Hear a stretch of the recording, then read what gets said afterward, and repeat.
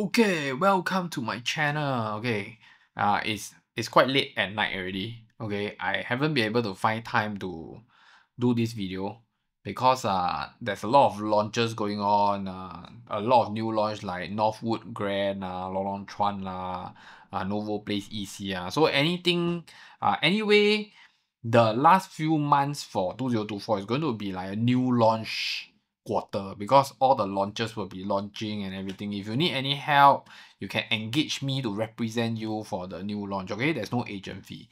Okay, so after the advertisement, okay, so basically I just want to share with you that before I do this video, I already did a video on the members section, okay, on YouTube. So if you are a member, you will see a very detailed video that I make about the property market and about the latest news. And also I start to review some new launches in the members video. Okay, why I do it in the members video, I need to explain myself. I'm not trying to earn your $15.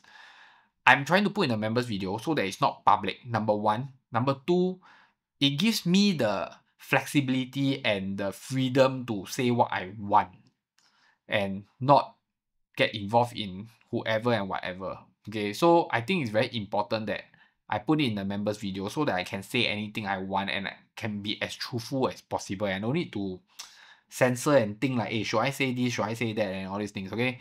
But I feel that I should attend this to the public. So this is why I'm doing this video now, which I feel that is a very, very important video. I will suggest you to finish the video, and I think that this video is going to be very long. I've been having a lot of conversation with a lot of different customer, whether it's seller and buyer, for the last few months, and a lot of things are happening in the property market. They are not very direct, they are not very clear, they are not very clear cut. It's getting very confusing in the property market. And if you watch my last video, I say that it's very boring. Boring why? Because things are not moving as fast as the last few years. I do agree with a lot of my customer that things was going well for the last 3 to 4 years. You know, there's nothing to worry. You buy anything, you also make money. Okay. Like I always say, I don't know if you watch my video last year, I say you buy dustbin, also make money. Okay, you buy car park, also make money. But today, I think the property market is very different today. We are back to fundamentals. And I'm proud to say that I have been reminding you, my viewers, about this for the past few years and for the past few months. And if you follow my video and you follow my channel, I always stick to fundamentals. Like example, I always say that cheap doesn't mean good. You know, you better buy a good property than buy a cheap property. And I always say that lose money is not the most scary thing. The most scary thing is you buy something and cannot sell. Nobody want to buy from you.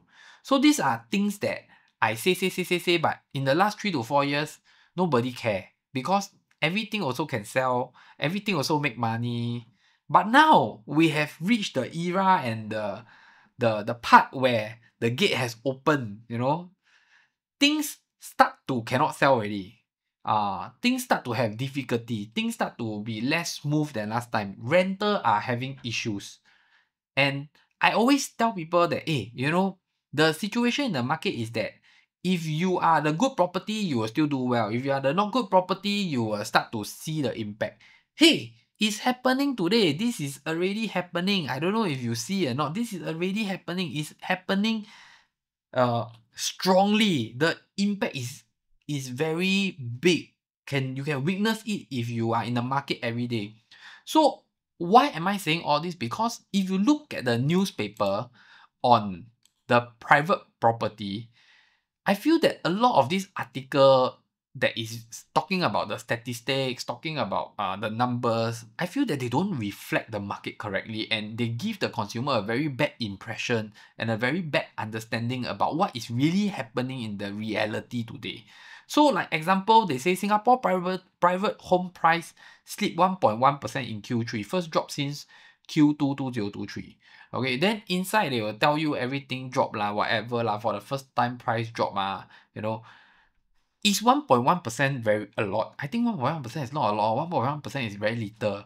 Okay, and then they says that the bigger segment that's dropped is CCR, and I remember I read somewhere was landed property.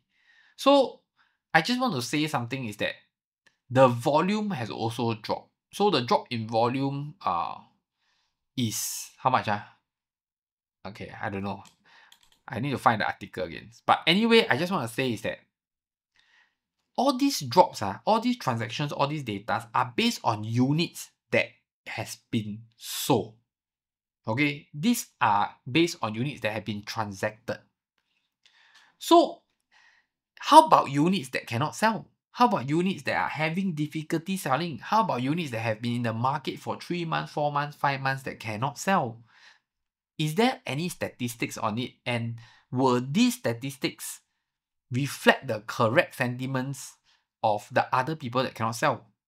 Because you see, just now I share the market, the properties that are doing well, they're still doing well. If you know properties that are doing well, I don't want to name them, but there's private properties that still get record price. Recently, in the last few months, they still hit the highest transaction price. They still hit the highest per square feet price.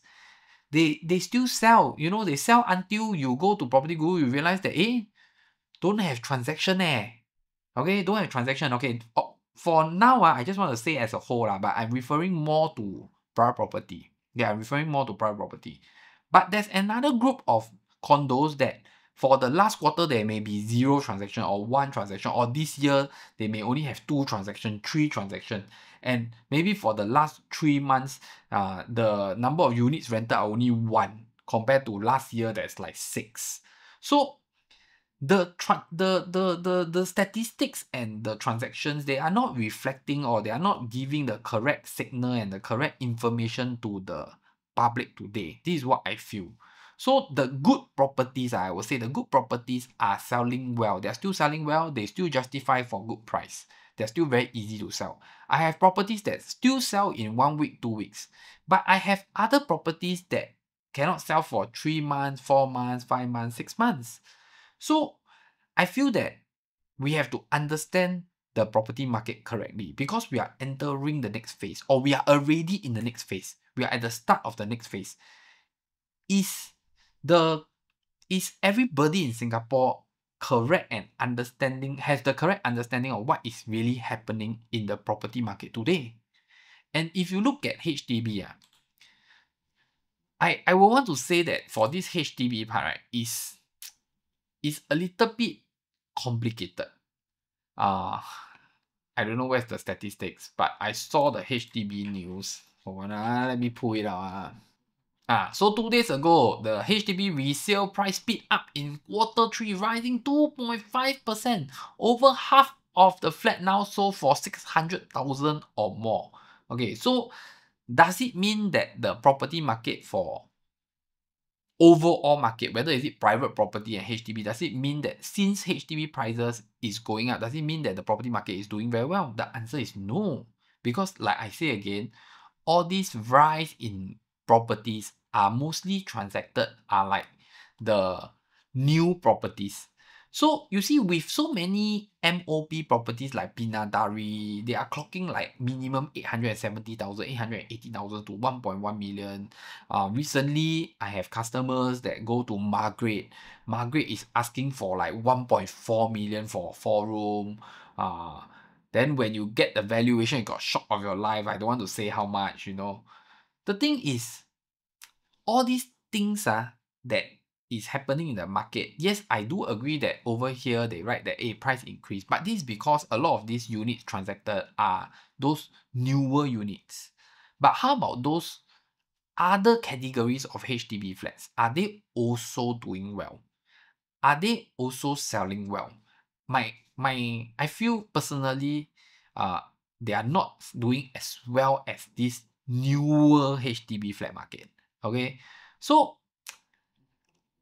I think we need to be very careful, and we need to understand the property market correctly, instead of just looking at statistics and assuming that it's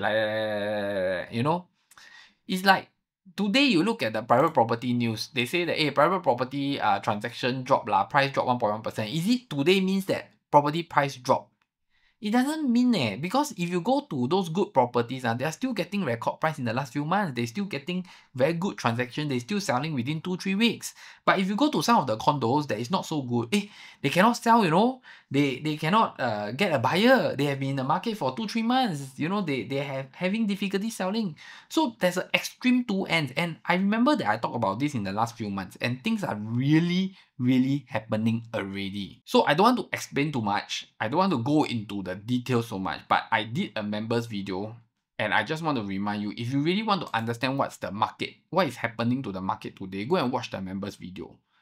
Because in the members video, I did explain some of the scenarios, what is happening, the rat race marketing, calling the wrong price, do you really understand the market and all these things, okay?